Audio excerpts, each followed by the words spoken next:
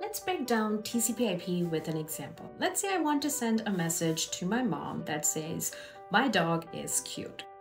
Now, what happens is TCP, or the Transport Protocol, is responsible for creating or establishing that connection between me, who's the sender, and my mom, who's the receiver. These are two different computers, servers, clients, whatever. Imagine once the connection established by TCP in between the sender and the receiver, the IP protocol is then responsible for sending the chunks of that message, which is my dog is cute. Those would become different chunks of the message, and then they would make its way to through the network in different paths and make their way to the receiver, to my mom. Once they have arrived at the receiving end, they are not in order. So what TCP does is TCP is responsible for assembling those pieces of messages, which are called packets. These packets are then arranged in order before they're delivered to my mom or the receiver,